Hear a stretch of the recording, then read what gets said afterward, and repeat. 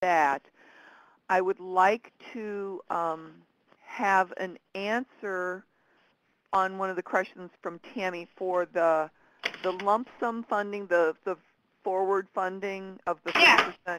Is that only going to be for admin and supportive services? No, I mean, we're going to provide up to 30%. I'm not sure if we're going to go all the way up there, but up to 30% forward funding. If that needs to be used for the wages, I mean, that can be. But we're not going to be taking that money out of that specific line item, so we'll be doing adjusting as we go. The wage line item will be charged once we can verify payroll.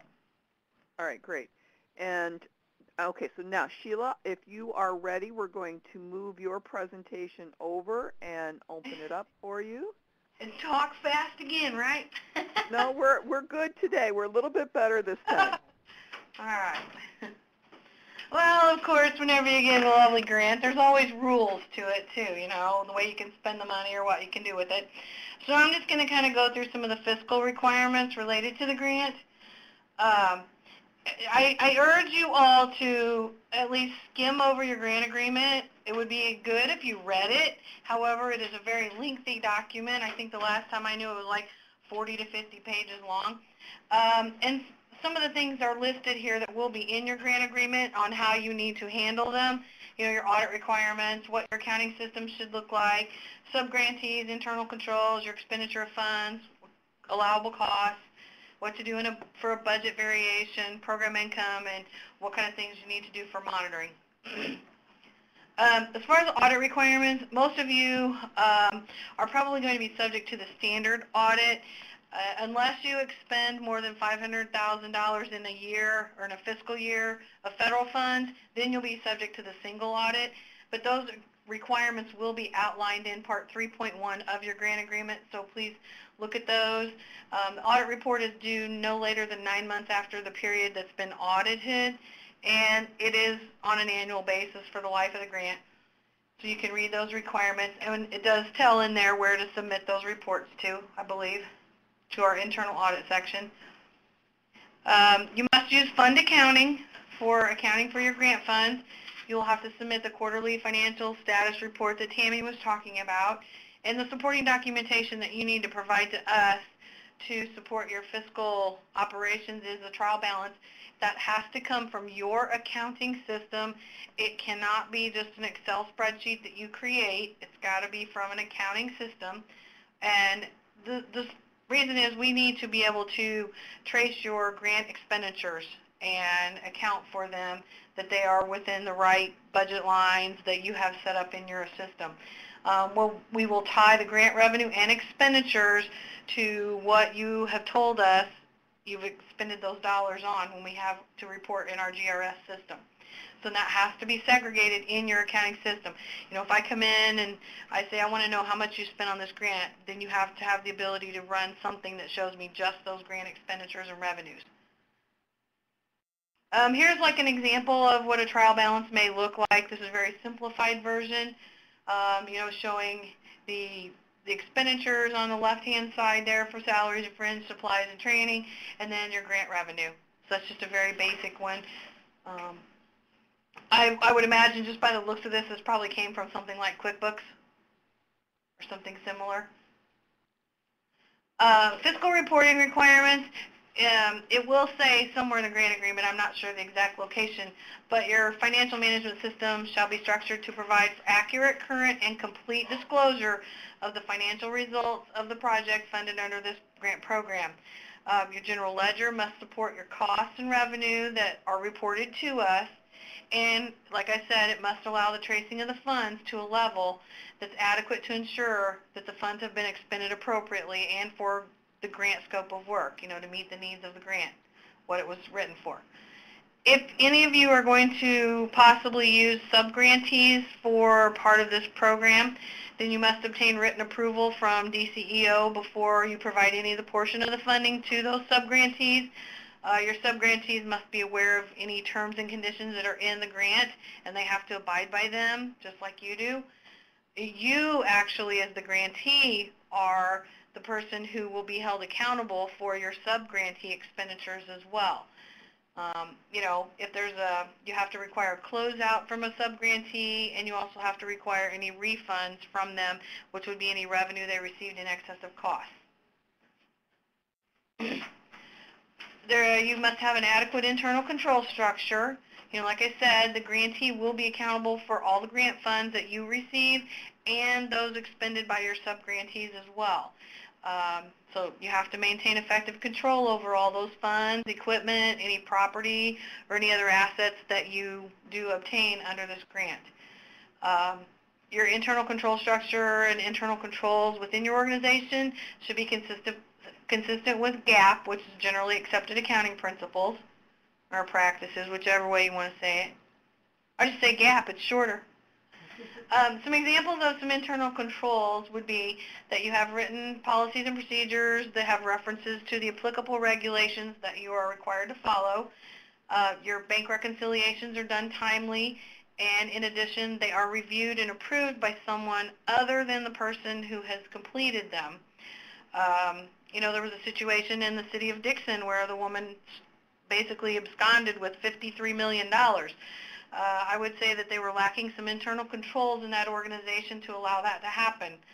You have to have a segregation of duties. You cannot have one person that's in charge of receiving checks, depositing those checks, posting the checks in your ledger, and also verifying and doing the bank reconciliation. That person has way too much control over the cash in that organization. So you need to have some segregation of duties where other people are doing part of that function. And then there must be a proper approval of any disbursements that you're making. You need to have supporting documentation for your disbursements so that we can trace it to an actual invoice, or it just supports what you've paid. And you should cancel them to prevent subsequent misuse or duplicate payment, or there should be some sort of control in your accounting system to also do that as well. Here are some things at a minimum that your policies and procedures manual should contain. Just some various, items that you should have procedures on: bank reconciliations, how you handle cash depositing, how you handle disbursements, how you handle your cash management, any cost allocations that you may do. There's a whole list of them here. Procurement's a big one. Travel. Most of you probably have travel policies and rules on how much you'll pay people for travel expenditures. So this is at a minimum what we would like to see when we come out. For those of you that we're going to be doing pre-awards for, we will ask for your policies and procedures manual. And some of the other ones, we've probably already reviewed them if you have WIA experience or we've monitored you in the past.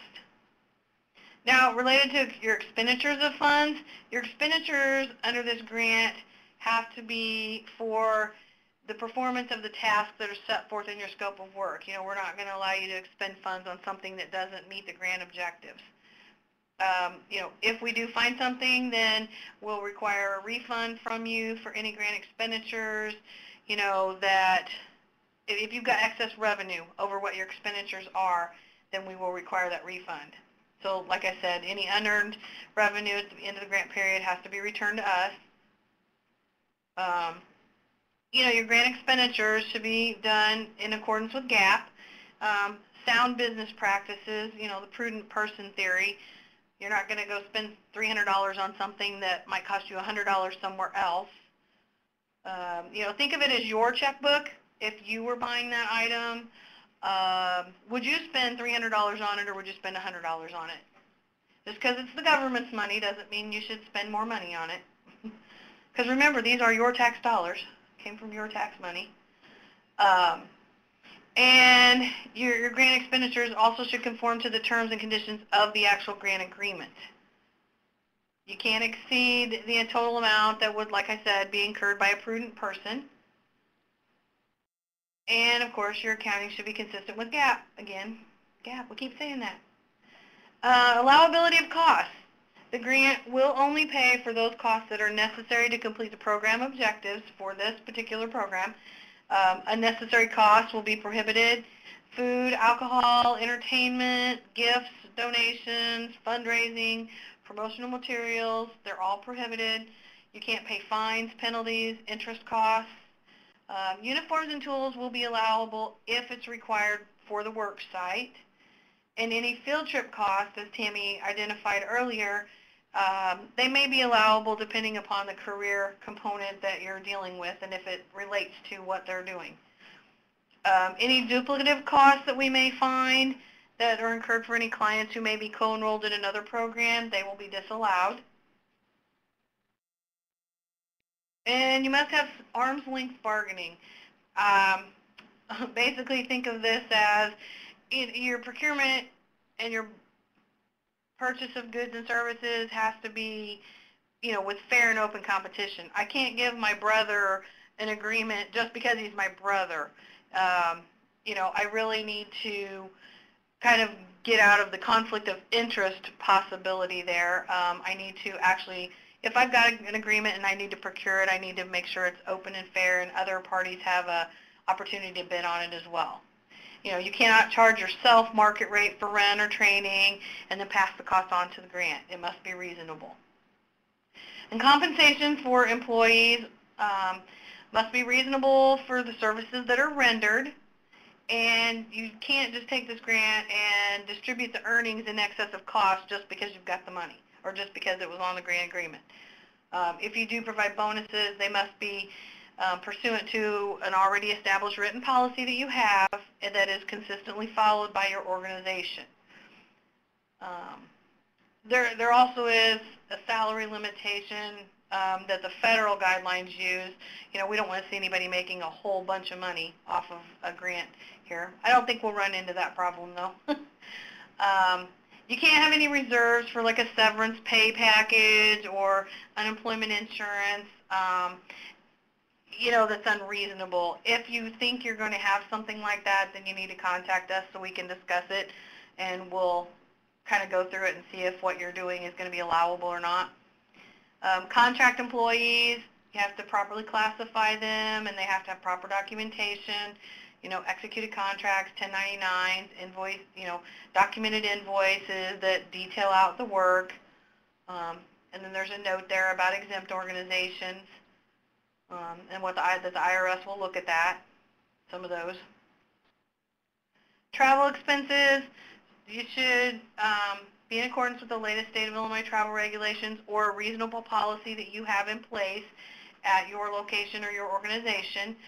You must retain receipts and document any kind of travel expenses that are reimbursed.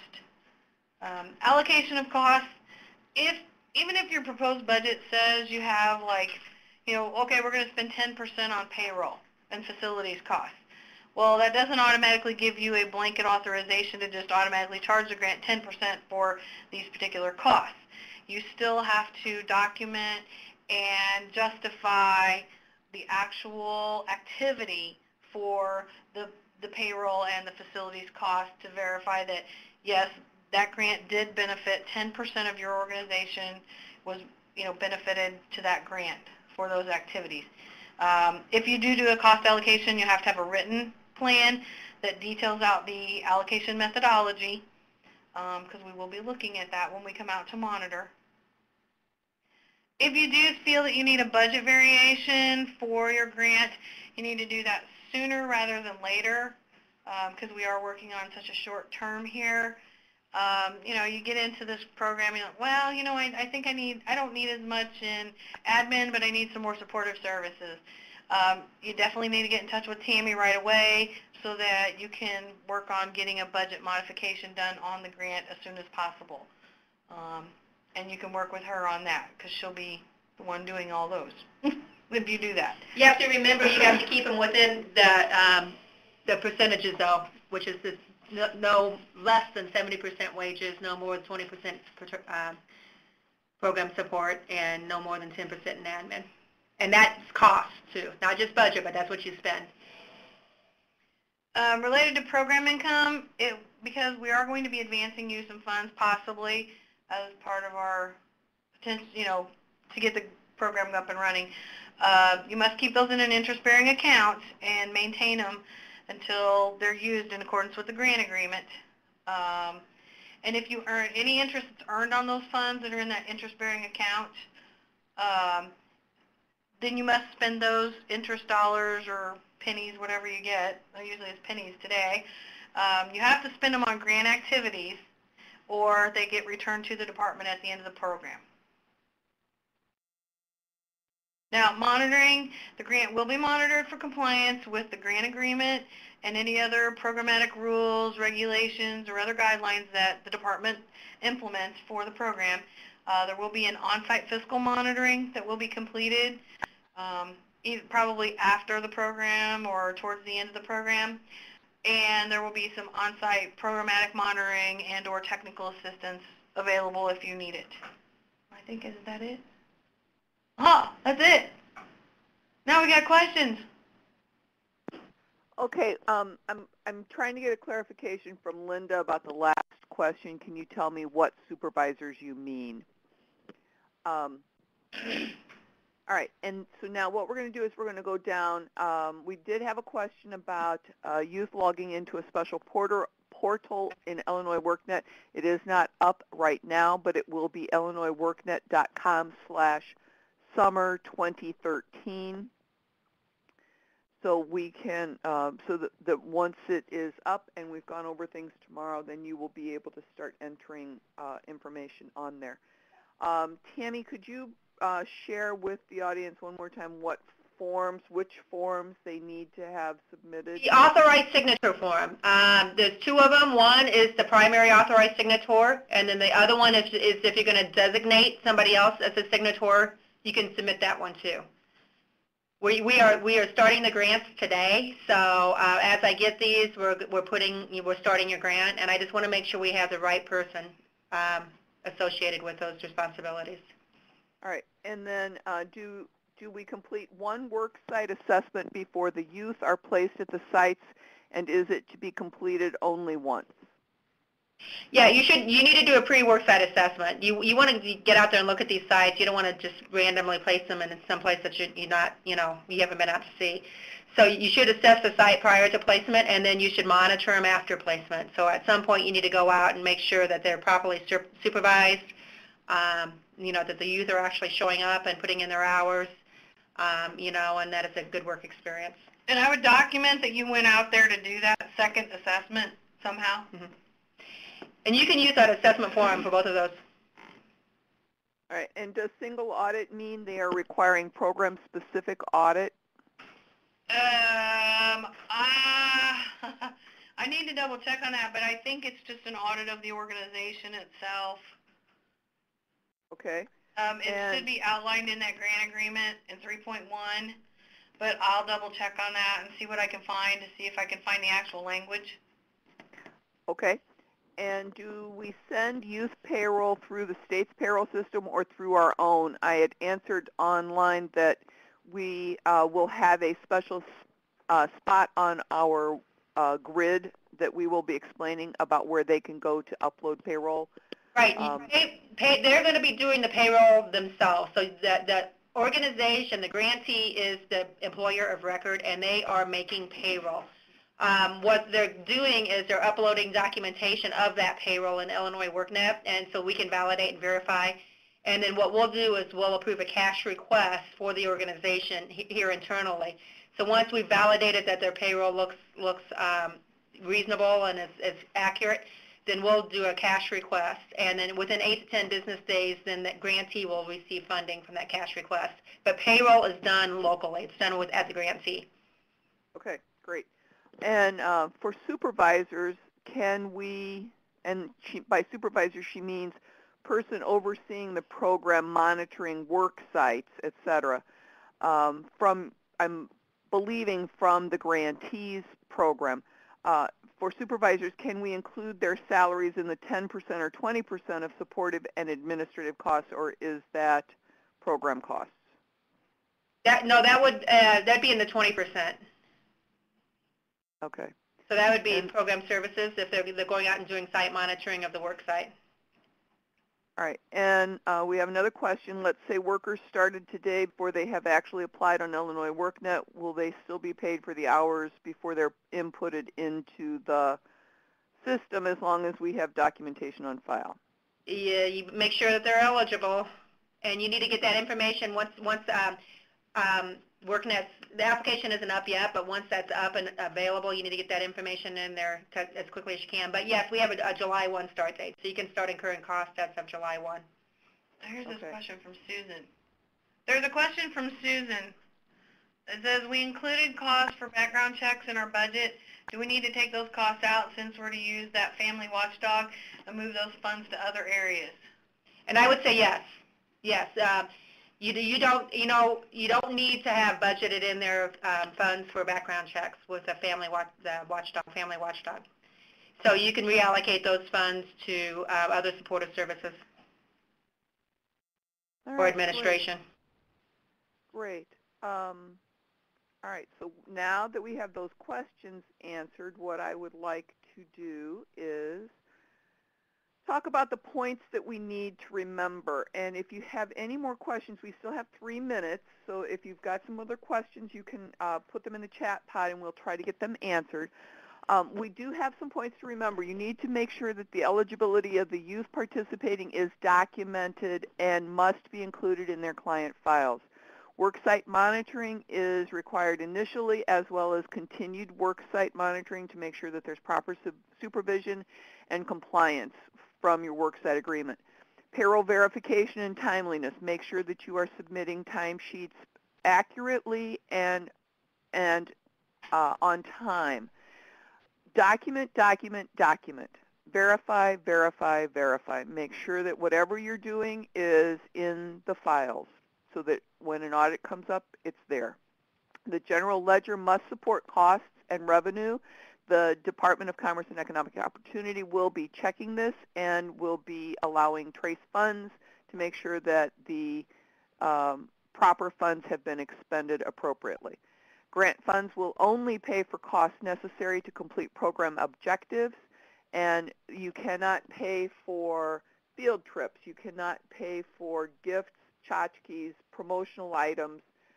Uniforms are only allowed if they're required by the work site, and there will be penalties if these costs are not properly administered. And compensation must be reasonable for services rendered. You cannot be for distribution of earnings in excess of costs. And if you've got the opportunity to spend $300 or $100 for the same item, remember, it's your tax dollars paying for this, so use the lesser cost item. All right, we have, okay, we have one more question here. It says, were we going to go over the appropriate documentation to prove their eligibility, something about Appendix A? Yes, and I can answer that. And the procedures manual under Appendix A, we defined, so the eligibility is based upon participation in one of the services like school lunch program, SNAP program, TANF, WIA participant. And in Section A of the procedures manual, it identifies each of those and an appropriate documentation or information on that specific eligibility requirement. So reference Appendix A in the procedures manual. And you said earlier that most of the documents need to be within the past 6 months? Yes. All right. Okay, and we have one last question about, is a copy of the PowerPoint in the available, and everything is in the program overview files in the chat pod below the chat pod. You can download all of those documents, and if you click on the little drop-down option at the top of the pod, you can download all documents. The response to the question about whether documentation can be completed after the youth are in place, working, yes, but please make sure that they are eligible before you submit them and have them start working. All right. There was a question from LaDonna Russell, too, here. Says if a youth is already at a work site and the work site wants to transfer youth to the Summer Youth Employment Program, assuming the youth is eligible and all application complete, can the youth transfer from the work site as the employer of record to the grant? Transfer from the work site as the employer of record to the grant. You know, we'll have to check on that because I guess it depends upon that circumstances of that particular one. No charges can go to this grant until July 1st. So nothing can be charged to this grant until July 1st. So all I'm saying is if you're entering youth into this, make sure you have your documentation and eligibility, because the last thing you want to do is end up with disallowed costs, and you've got youth that you're paying out there that are not going to be eligible for the program. So, LaDonna, why don't you call me direct, and we'll discuss that one. I think that it depends on what the circumstances is of that particular program, or that particular youth in that work site. And then Elisa here has a question. And Elisa, the Appendix A is in the procedures manual, which is a downloadable document in the program overview. She says, but she says she doesn't see how you prove school lunch eligibility. Oh, school lunch eligibility, you're going to have to work with the local school system, because the schools are the ones that determine eligibility for the participants. So my recommendation is what you need to do. She said now. Oh, I'm sorry. The client needs to go to the school and get that documentation. Probably the parent or the student, and I'm guessing the parent would have to go and request that documentation from the school system. All right, great. Thank you, ladies, Tammy and Sheila, for your time today and sharing your information with the participants that are on the webinar. We will have this recorded session available on Illinois WorkNet in your resources section. Tomorrow we will be doing an orientation on the Summer Youth Employment System at 10 a.m. and 1 p.m. It will have screenshots, and we will be live at the same time. Payroll uploading and reporting is July 9th and 11th. If I put something in the chat pod earlier that was the wrong dates, I apologize.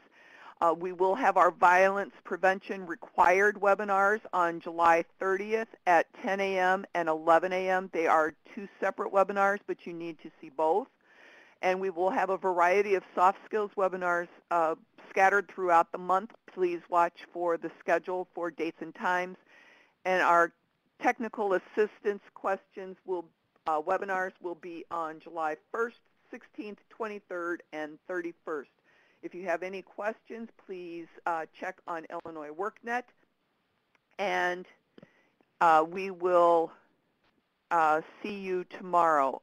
Required One documents. additional question was required documents. Yeah, required documents, authorized signature form, and if you're going to designate other ones, the authorized designee form are the two that I need submitted to me today.